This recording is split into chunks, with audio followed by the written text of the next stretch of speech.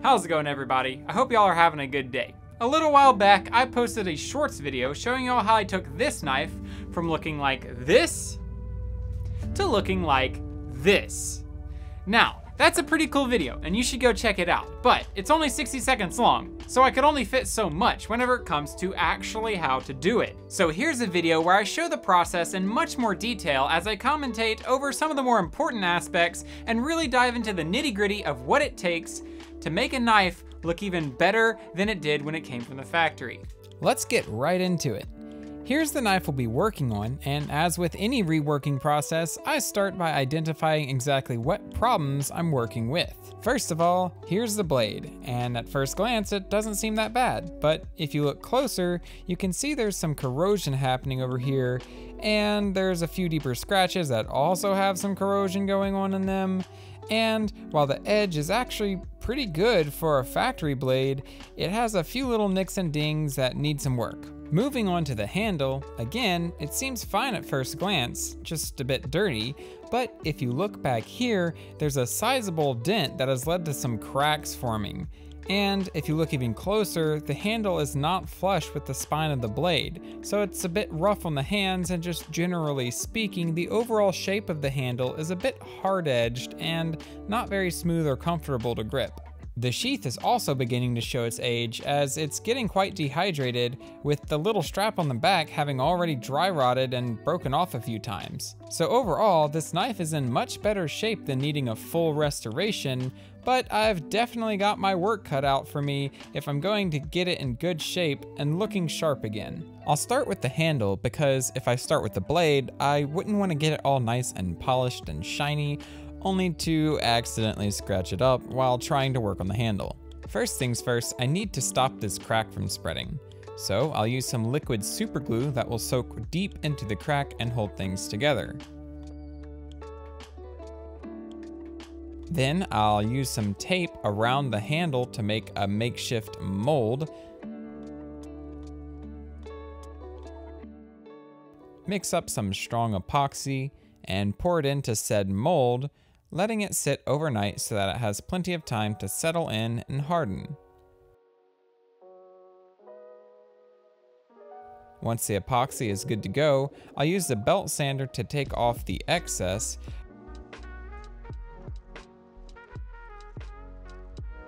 But then it's time to go a little bit more old school and start shaping things up. I use this shoe shine method where I grip the blade on the bench and use some sandpaper tape. It's not sticky, but it comes in long skinny rolls, so it's like, you know, tape. Anyway, I use the sandpaper to slowly work the handle into exactly whatever shape I want. I'm a little limited on this specific handle because I don't want to sand the head of the rivets off, but I kind of had to make the sacrifice of this top rivet because there was just no way to contour the handle correctly. It was getting in the way. This is just one of those problems when it comes to working on a knife that wasn't very well built from the factory, but it is what it is. All I had to do was just peen over that top rivet a little bit to make sure that it's nice and squished inside of the handle and it won't be going anywhere, keeping everything intact. But with that done, it was back to shaping the handle, and overall I was really happy with the fact that I was able to get a nice little contour going, smoothing over the edges a little bit and making it a lot more comfortable to grip. Once I have the shape the way I want it, it's just a matter of working my way up from 120 grit sandpaper all the way to 1000 grit sandpaper or higher.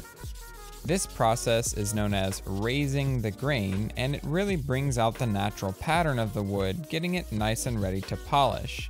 But before polishing it, it's time to move over to the blade. The main concern here is the corrosion. It's already caused some pitting that's pretty obvious over here, but because the blade is so messy in general with all these scratches, it's hard to tell how many little spots we'll be dealing with.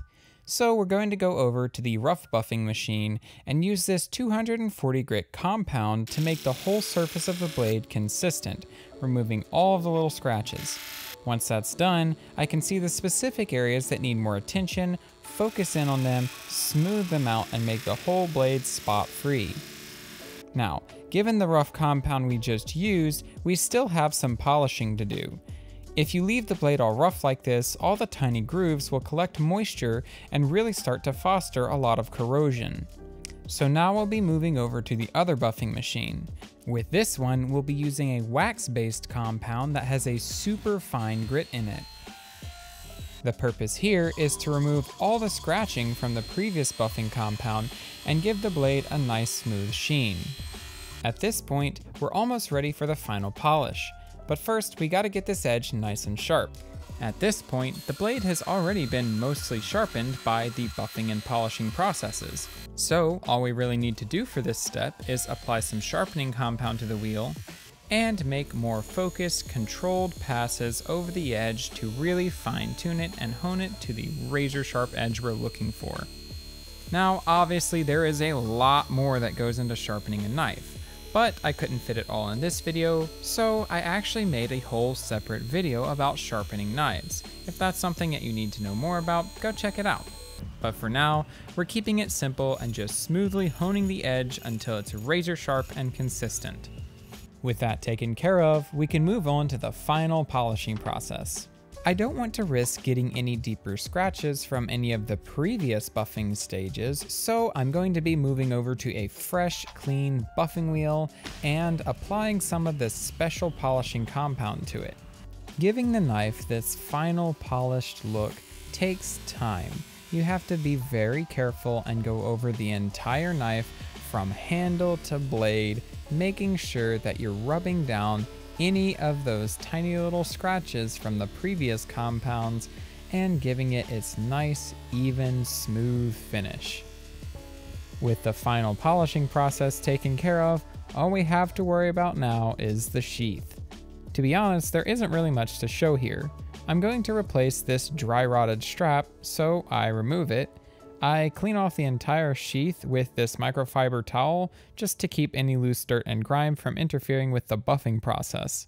Then I just put a little bit of dye on the sheath and buff it in with a clean, smooth wheel, which brings back some of the color that had kind of faded out. And last but not least, I use some of this leather restoring cream and just gently buff it into the sheath, which will keep it from dry rotting any further and help the leather last a lot longer into the future.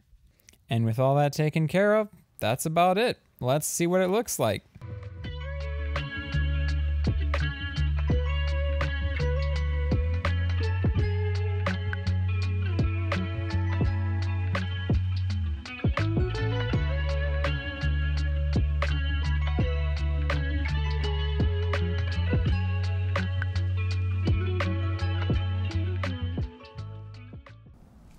Overall, I would say I'm pretty happy with how this thing turned out. It might not be the most extreme of restorations with the handle falling off and everything like that, but it definitely had some challenges in its own right between fixing the crack in the handle, removing the corrosion from the blade, sharpening up the edge, and of course restoring this sheath. Now, obviously, there's a certain aspect to this where I could never fit all the details into this short little video, so there are some things that I just brushed over, but let me know what y'all think about this format of videos, because I think it's really cool to just be able to explain what I'm doing as I go along, as compared to a more structured tutorial style video where it's like, do this, then this, then this, then this. Right? So if you have any questions about anything in the video, anything I might have left out, anything at all, just let me know in the comments below. If you like these videos, hit the like button. If you want to see more of them, hit the subscribe button, and go check out my Instagram page because I'm trying to be more active on that. Link in the description below. But yeah, that's it for this video. I hope you found it enjoyable and or entertaining. And until the next one, I hope y'all are having a fantastic day. Stay happy, healthy, wealthy, and wise, and I'll catch you in the next one. Peace out.